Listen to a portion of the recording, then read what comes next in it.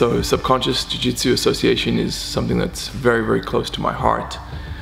For me in life, I'm all about good vibes, you know, good energy and connecting with people who are at a similar vibration. You know, we've all had the experience in life where we've been involved in some kind of relationship or some kind of organization that isn't really aligned with who we are. And we see how much, I'm sure everyone's seen how much pain that causes, right? When you're trying to achieve something and it just doesn't work because you and the other people, for whatever reason, you guys just aren't on the same level. And so that's the reason I love Subconscious, is because everyone involved in this thing that we're doing, we're all at the same frequency, right? We all want the same things. We're all about the same good vibrations and good energy. And I believe that Subconscious Jiu-Jitsu is an association unlike any other.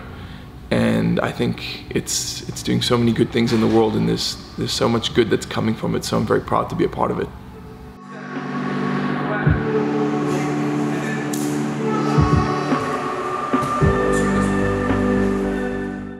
The association is really just a branch from the main academy, and really focuses a lot on community. You know, it's important for us to have good jiu-jitsu, but I really feel it's more important to just have good community. The whole Subconscious team represents just family and a strong bond like I've never had in any other academy before. It's not like other associations where you're just kind of loosely connected, and if somebody happens to be in town, maybe they'll drop by or whatever. It's like everyone actually cares about the other person and kind of looks out for everyone else. It's like a tighter knit bond than just a business association. There's a utilitarian approach, and again, that there is an idea of whatever your mission statement is. There are people here who will help you and support you. There's a lot of good schools out there. There's a lot, especially in Los Angeles, you can find good jiu-jitsu just about anywhere. But I think something that we bring to the table is a little bit different, and just the community and focus that we put on that. Everyone here seems to fall in line with our ideologies as far as, you know, the sport is concerned, as far as spirituality is concerned. Everyone here treats each other like the closest brotherhood. Everyone's very respectful here. The training here is absolutely great. We have a lot of great people coming in and out.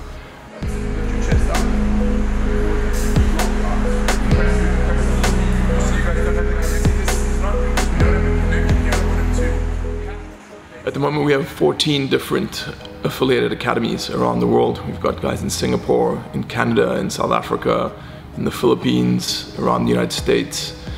And it's growing all the time. And you know what makes Subconscious different is that we just think differently here. We're not trying to copy any existing association model. You know, I look at the jiu-jitsu world and I see a lot of the associations, they all follow this particular format. It's almost like these different McDonald's or Burger King franchises, you know.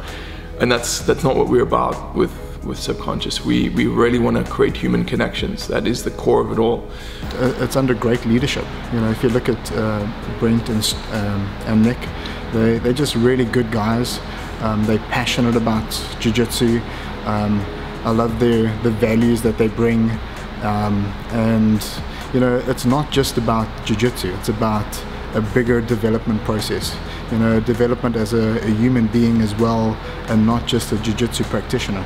When we started the association, my partner Brent and I, we realized that we had something special because we had just gathered this amazing a group of people from all over the world, and we just had the best times, right? People just felt good when they were part of this group, part of this tribe. And so the core of everything we do is how can we grow that? How can we bring more people into this so we can expand that good energy and spread it out throughout the world?